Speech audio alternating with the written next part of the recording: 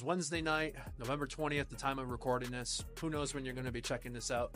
Garrett here. We are at City Clubhouse. First time with those new mics we've been teasing. These are dope. This graffiti is dope.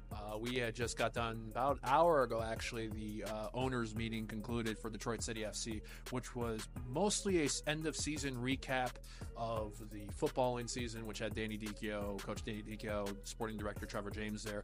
A little bit of details on the stadium. So real quick stadium notes. It seems like groundbreaking is still aiming to take place in there. If you're unsure of an idea, take a look at the Kansas City Current. That helps out with the timetable for the stadium, but essentially with the bare site as is. So things are looking good. They're still looking on timetable for that beginning of 2027 goal.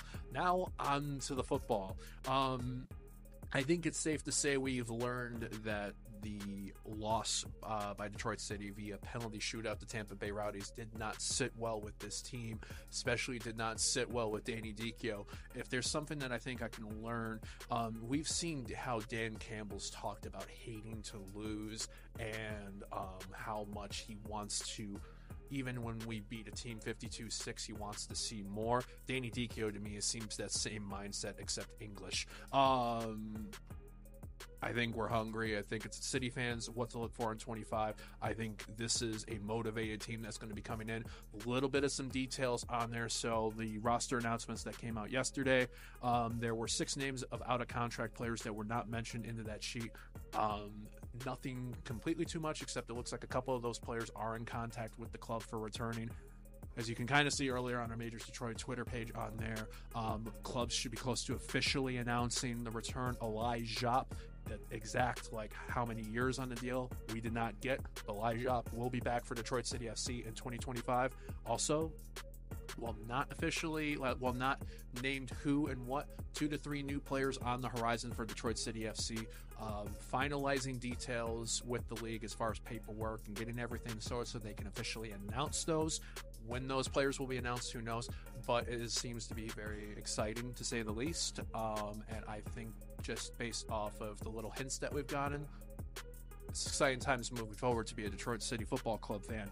So, I'm trying to think, Adam, anything else you wanted to add or anything else that I'm missing in there behind the camera? What was your least favorite question of the night?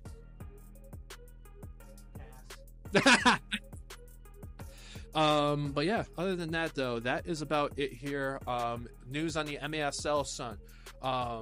First home game listed for January 4th. As mentioned, they don't have the complete schedule because that is still being in the works. For those, you should start saving up your money, because those that were asking if the women's indoor kits are going to be on sale, it looks like one, if not both, will be on sale. I think one of them will be on sale at the club shop when the time. I don't know if they were saying for the season ticket event, but definitely for the 2025 season, end of 2024, beginning of 2025 season, kit unveil. Look for that in mid-December. So, yeah, fun details, fun night. Great to get back into that mindset of this 2025 to come for the Detroit City FC. I mean, I don't know. We're kind of going to be checked out. We'll probably do some recording, Make City, Make Spence, beginning of next week before the Thanksgiving holiday. Maybe a tunnel talk in there too.